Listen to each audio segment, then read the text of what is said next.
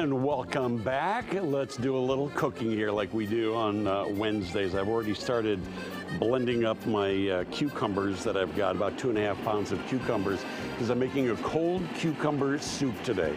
This is so fantastic for a first course on these hot summer days. So the cucumbers are, they're just blending up. All this can be done in your blender.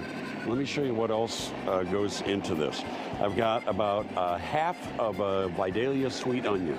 That's going to go in. I've got a couple of cloves of garlic. That's going to go in. Let me get this up a little higher so it really circulates everything in there. There we go. Want to chop all that stuff up. This is about a half a cup of lemon juice. The more liquid you get in there, the more it's going to blend. I've got about a half a cup of fresh parsley. That in there. I don't want to throw it all over the studio here, but there we go. This is about a half a cup of fresh dill. The dill is really one of the main ingredients in here. There you go. Going in. Okay.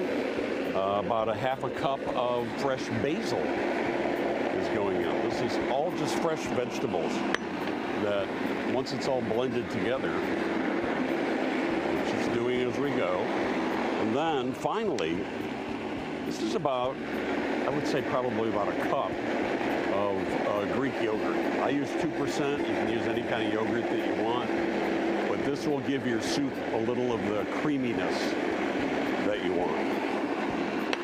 And then just really, all you're going to do, you're going to add a little bit of salt into the mix. You're going to add some white pepper into the mix.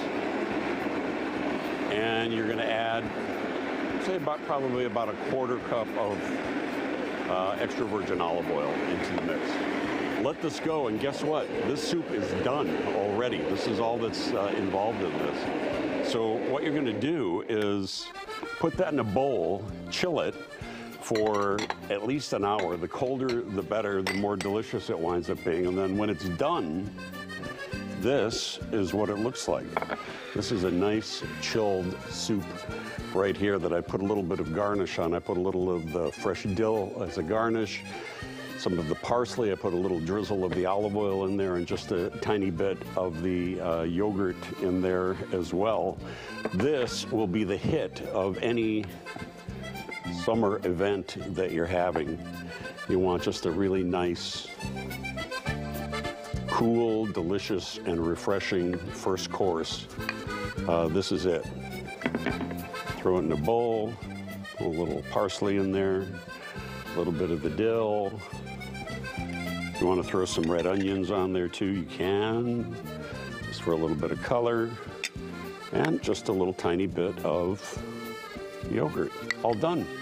Literally, this thing is done in 5 minutes. Now you can get all the recipes. You can scan the QR code that's up on your screen, and that'll take you right to the recipe. You can go to WGNTV.com/DeanCooks, or we automatically send the recipes out every week when you text the word cooks to 97999. Have a nice, cool summer, everybody. We'll be right back.